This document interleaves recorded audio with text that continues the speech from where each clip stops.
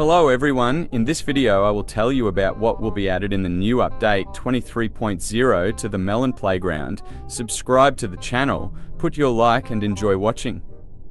To begin with, recently in the official social networks of the game, there was news that the game will have a new effect of blood spreading from the characters. That is, now the blood will remain on the surfaces not only when the character hits, but also when the blood will drain from it. At a minimum, this will add even more realism to the game, and of course, I am glad that the developers are working on the physics of the game.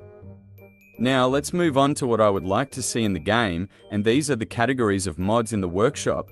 As for me, it is very convenient. Of course, there is a search in the workshop, but even if we want to find a car through it, it will give us a lot of unnecessary options that just have this word in the name. In fact, we have already been shown quite a lot of things that will be in the new update. This is a new motion sensor with the ability to choose the type of object on which it will be operated, and a bomb editor in the mod editor, and of course a new acid map from the voting. Write in the comments what you are missing in the game. And that's it, thanks for watching, subscribe to the channel, put likes and good luck to you.